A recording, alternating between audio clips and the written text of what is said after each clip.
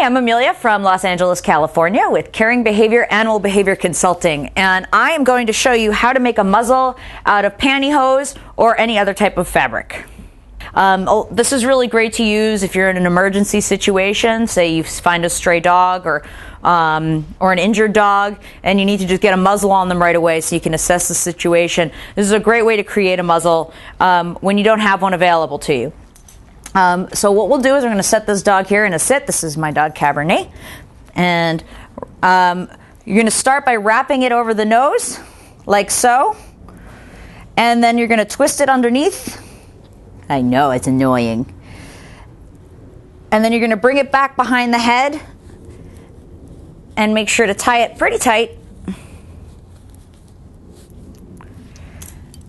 And now you still got to be careful because the dog can still technically open their mouth. But you've got a little more control over the muzzle in this situation, and it works well enough. Still, of course, always be careful. And if you do find an injured dog, make sure to call the vet and try not to do too much to them by yourself. But I hope this helps. Thanks for watching.